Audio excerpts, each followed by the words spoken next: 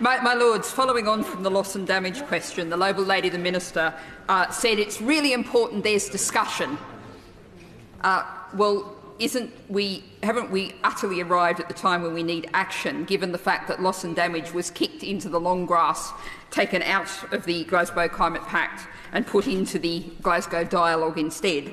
Now, Denmark has promised loss and damage money. Scotland has promised loss and damage money. Belgium has the Belgium region of Wallonia has promised loss and damage money. If the government wants to be world leading, where are we going from discussion to actual action and a promise of money? And it's not the same thing as adaptation finance. In my experience, you can only get action, especially in an international context, if you have constructive discussion. And in terms of our contribution, the UK spent £2.4 billion of our international climate finance between 2016 and 2020 on adaptation and investment in areas needed to address loss and damage. The Scottish Government fund is £2 million.